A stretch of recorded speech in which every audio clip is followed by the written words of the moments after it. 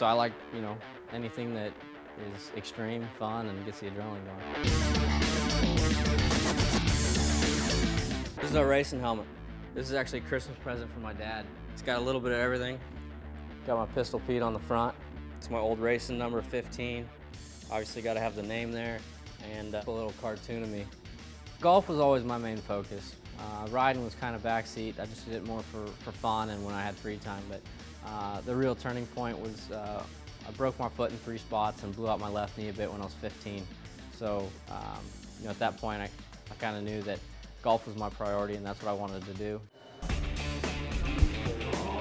Most of my workout is geared around what I need, certain weaknesses or strengths. Load first and then fire.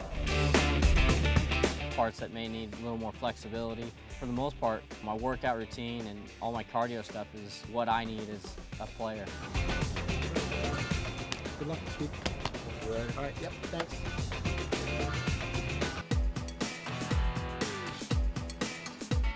Right now we're just kind of hitting a few shots here at Augusta, having some fun.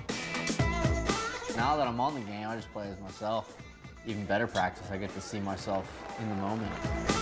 With Augusta, since I haven't seen it, I'm getting a little bit of a peek at it and kind of getting to see how some of the course rolls and some of the lines off of tees and how far holes are. And it'll definitely, I think, have an impact and help me when I go up and actually see the course for the first time.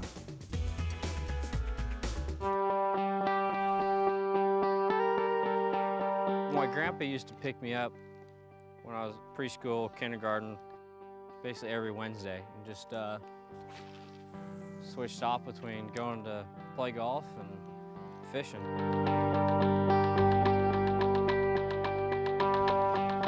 You gotta have patience for it, and I think it definitely relates right into golf. Yeah, coming down to a major, I mean, patience is big. You know, I got hooked on golf. You know, it's all on me out there. Most of the stuff I like doing, you know, a little more extreme than golf or fishing.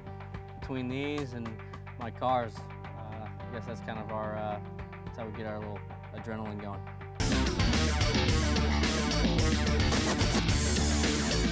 All right, I'm off to the track. Thanks for coming. We'll see you guys later.